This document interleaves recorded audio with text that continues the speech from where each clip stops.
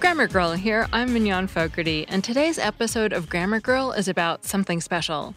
I'm sharing a preview of a Stitcher original podcast called LeVar Burton Reads, hosted by none other than the legendary storyteller LeVar Burton.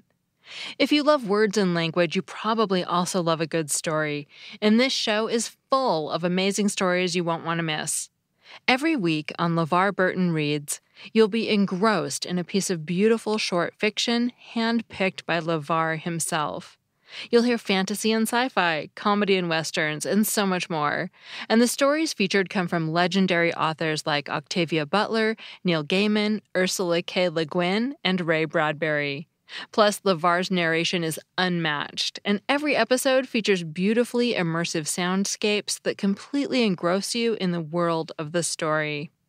Season 4 just premiered with a full slate of brand new stories, and you can jump into any episode from seasons 1, 2, and 3, too. Just search for LeVar Burton Reads in your podcast app, and make sure to subscribe so you don't miss an episode. And now, here's a preview. Hey y'all, LeVar Burton Reads is back for an all-new season now. This season we'll travel back in time for some supernatural history, we'll spend some time in a dojo, and we'll even explore UFOs and making first contact. We're also going to revisit that moment in childhood where the ordinary blurs with the extraordinary. Your daily life will seem light years away. And one of the stories that we have coming up is an incredible narrative about the alchemy of a miracle. It's by the Kane Prize-winning and Nigerian-American author Tope Falarin. Here's a sneak peek. We need miracles.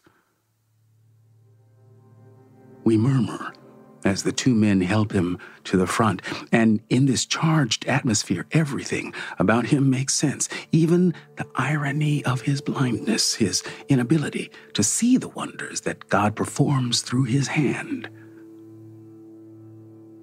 His blindness is a confirmation of his power. It's the burden he bears on our behalf. His residence in a space of perpetual darkness has only sharpened his spiritual vision over the years. He can see more than we will ever see. When the old man reaches the pulpit, his attendants turn him around so he's facing us. He's nearly bald. A few white hairs cling precariously to the sides of his shining head, and he's wearing a large pair of black sunglasses. A bulky white robe falls from his neck to the floor. Beneath, he's wearing a flowing white agbada. He remains quiet for a few moments. We can feel the anticipation building breath by breath in the air. He smiles. Then he begins to hum. A haunting, discordant melody. The bandleader tries to find the tune among the keys of his piano, but the old man slaps the air, and the bandleader allows the searching music to die. He continues to hum, and we listen to his music. Suddenly, he turns to our left and points to a space somewhere in the ceiling. "I demand you to leave this place!" he screams. And we know there is something malevolent in our midst.